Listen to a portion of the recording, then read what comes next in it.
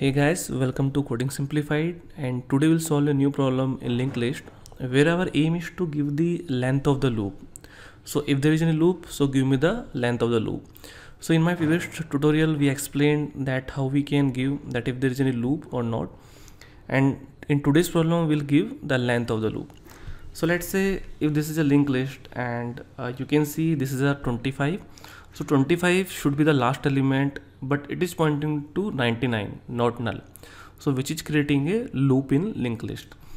So in this case our length is 4, like it is starting from here. So the 1 node, 2, 3rd, 4, right? So our answer should be 4. So what we'll do, like in our previous logic, we'll first of find out that whether there is a loop or not. And if there is any loop, then we'll start the pointer and we'll rotate in the loop and we'll give the length of the loop. So how?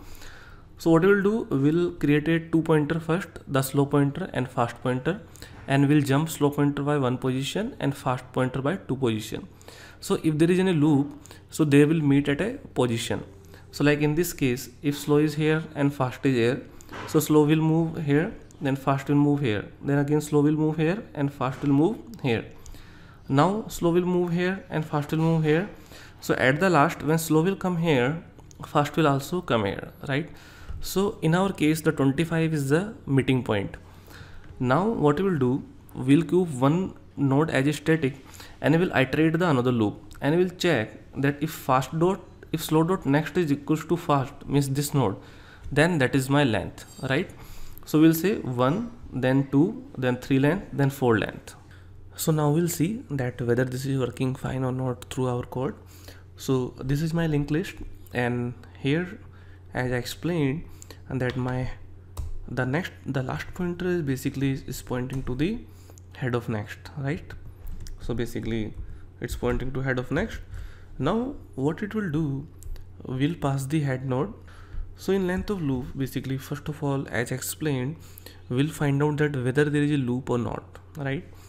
So we'll take 2 pointers, slow and fast, which is pointing to head at the starting.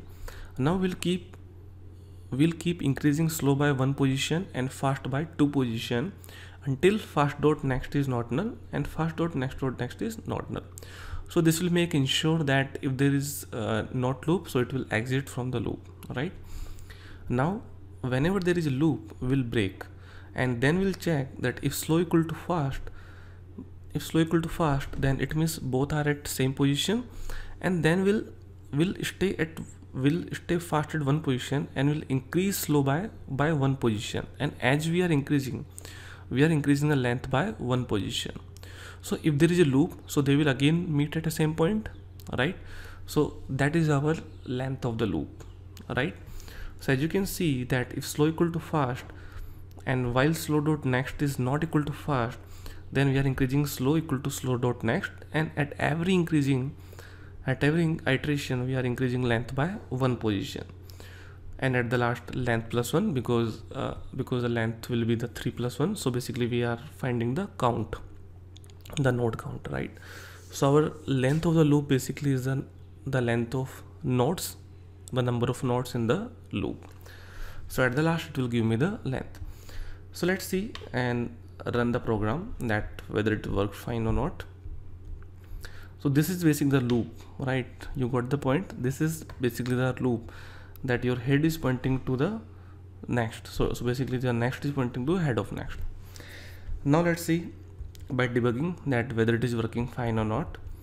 So first of all we are checking that if there is a loop. So yes, so now there is a loop.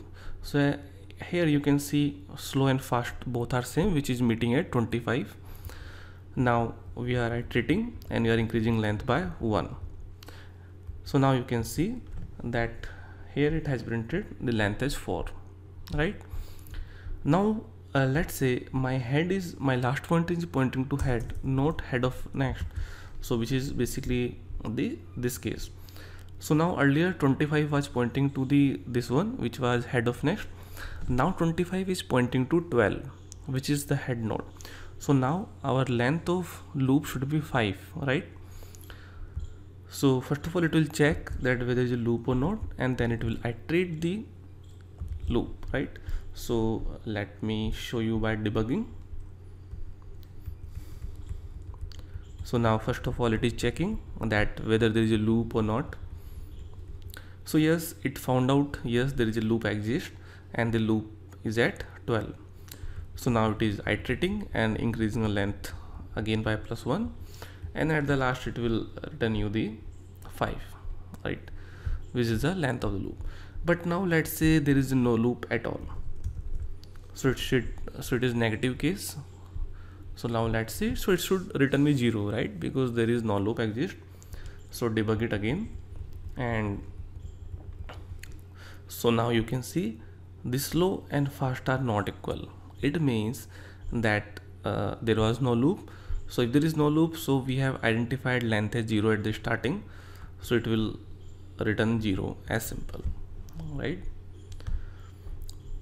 0. So this is how we have seen that how we can find out the length of the loop if there is in linked list. And the complexity of the problem is big of n because we are traversing the each node once. And so that's it guys for this video. We have seen how to find out the length of the loop, and in next tutorial we'll see that if there is a loop, so how to remove that loop, right? So what does it mean? It means that if there is a loop, so we need to point the next of this last node to the null, right? So by this way we will remove the loop. So please check that video, which is the next video, and please like the video and subscribe the channel if you like the video. Thanks.